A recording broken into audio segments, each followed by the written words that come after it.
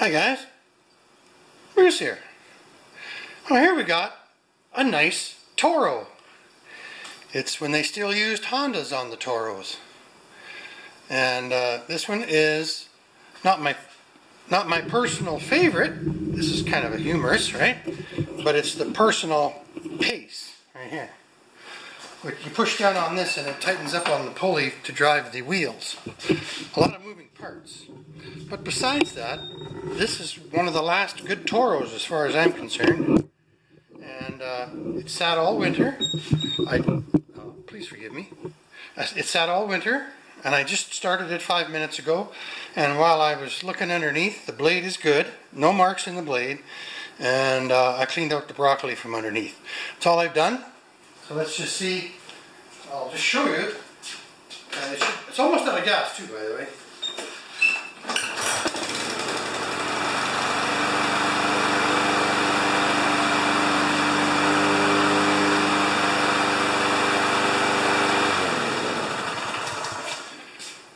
So that starts pretty nice. I haven't changed the plug or anything yet.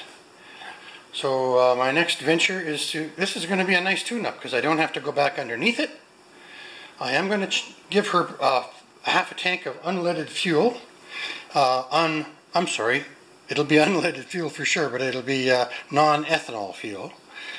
And that should keep her going for quite a bit of the summer. She's got a small yard. She brought this to me 2 years ago, and I had to clean the carburetor at that point. It was all gummed up, but this year it's good.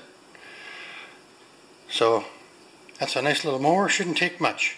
So I'm just going to put it up on the fender lift.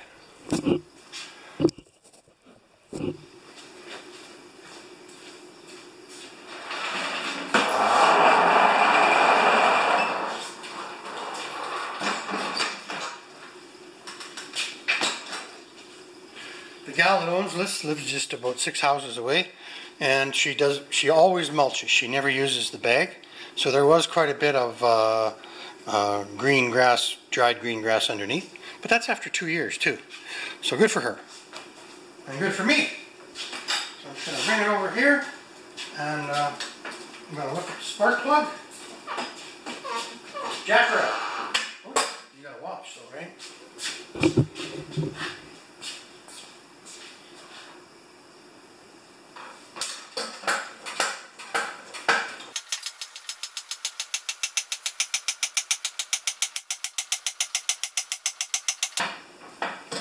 Good. Now let's check the plug. Ooh, that was kind of loose. That'll be interesting. It just popped right off. So now I bring you over here. And that'll probably be a BPR 5ES. Or a 6ES, depending on whether I changed the plug on it last time.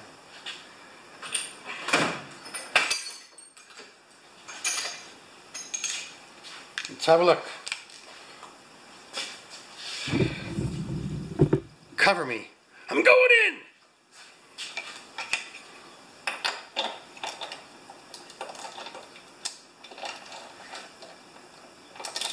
Come on, here we go.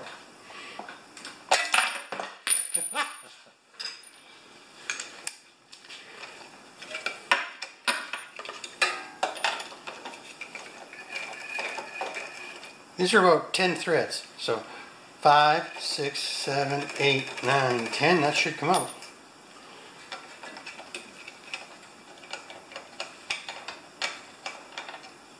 They're quite long. Here we are. What is it? BPR 6ES. So I changed the plug on it 2 years ago. I'm going to just clean this up. Wait till you see the difference. Ta-da! And I measure between end to end, and it's 4.73 K. And from the anode or the tip to ground, it's open resistance. It's perfect. Let's just put that baby back in there. It did come off early. I'm just going to make sure. Oh no, good. Let's get her started. How many threads are on there? I bet you there's a dozen, eh? Oop.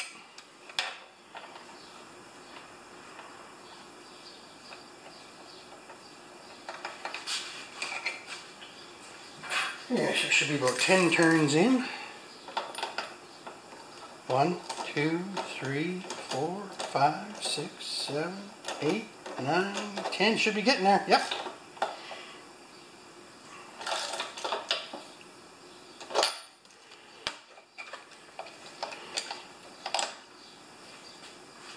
All right. How much gas do we have? I don't think we have very much.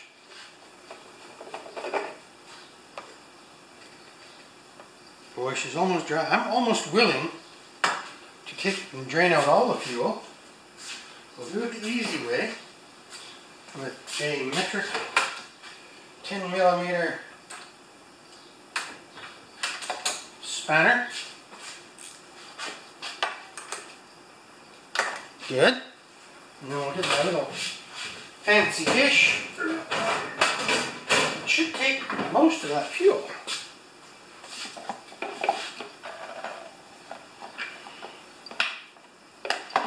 Okay, let's just look at the air filter while we're at it.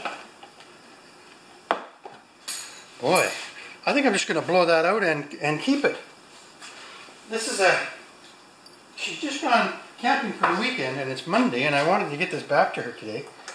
And anybody who works on these things enough knows that it's still a good air filter. I'll just spin it around so the oil doesn't contaminate at the same point. Oh, now we're going to drain this out.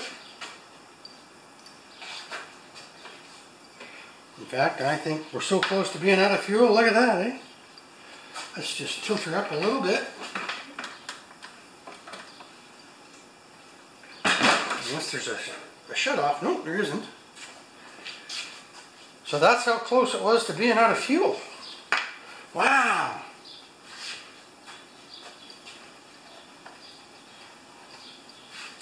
That's kind of fun. Wait, don't run. These kind of troubles are lots of fun.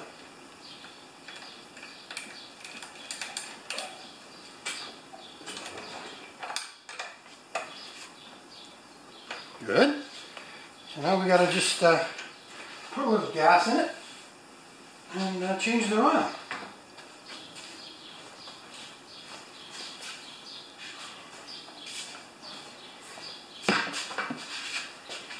Maybe you can see that, maybe you can't. Now you don't have to watch me put gas in that.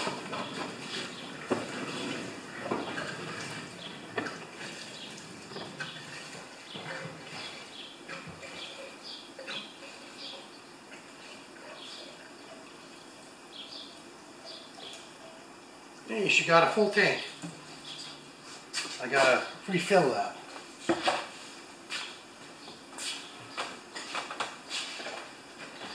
Oh, Mrs. Pender. Hey, Mr. Pender. Would you like me to take that? Oh, I'm going to see if I can fit it in the big bin.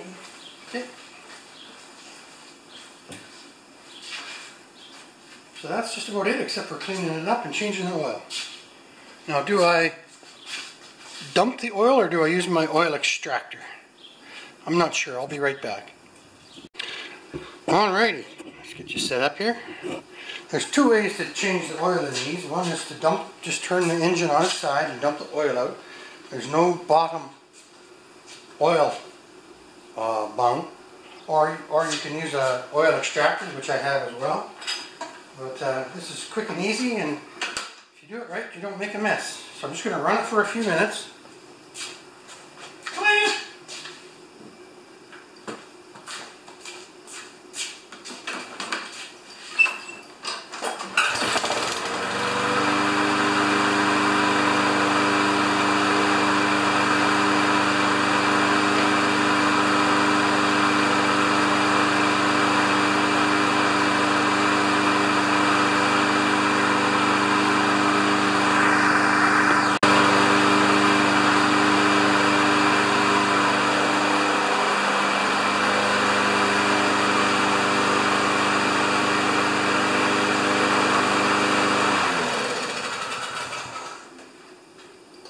Runner.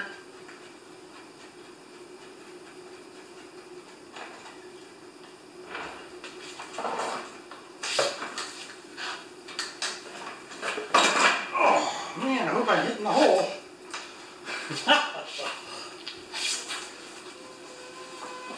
Yep, barely. I always spill some. There we go. Oh, that's gas. Perfect.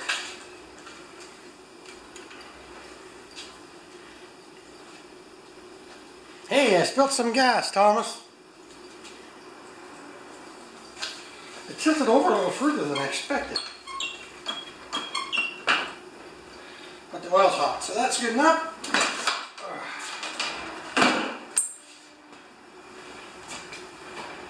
I'll just put this in my waste pail. It looks really good.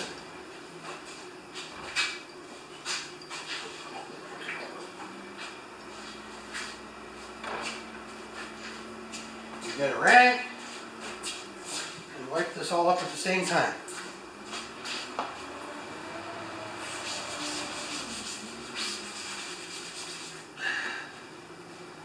Good. And we'll just put the oil in. And we'll put it back up on the lip so I can give it a good clean.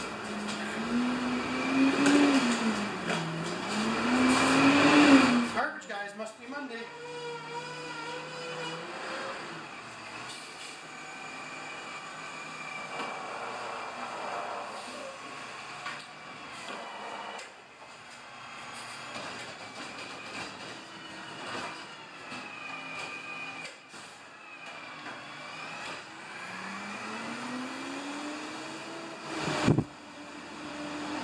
There, he's gone.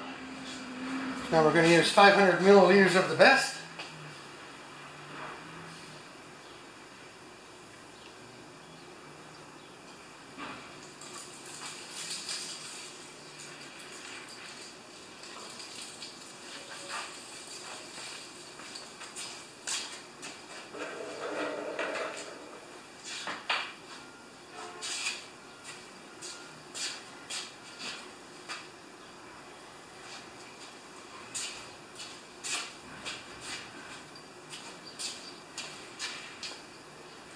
There we go. Tune up done. I wonder if I can just tell right now what the oil level is. That's going down there pretty fast.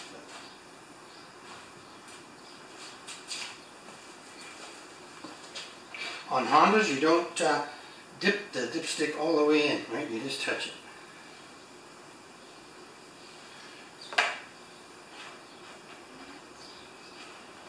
Yeah, so that's good. So that's the service on this one. Oh, the air filter. Now the air filter has one little mark where it was sucking some oil on the blow by, so we'll just turn that around like that. And she'll be back next year. She's just into saving money as much as I am.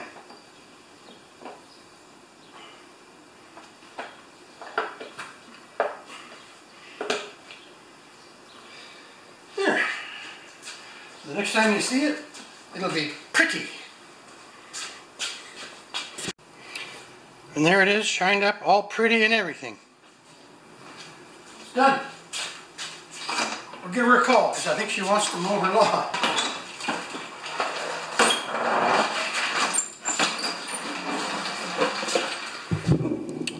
Thank you for watching me on this one, folks.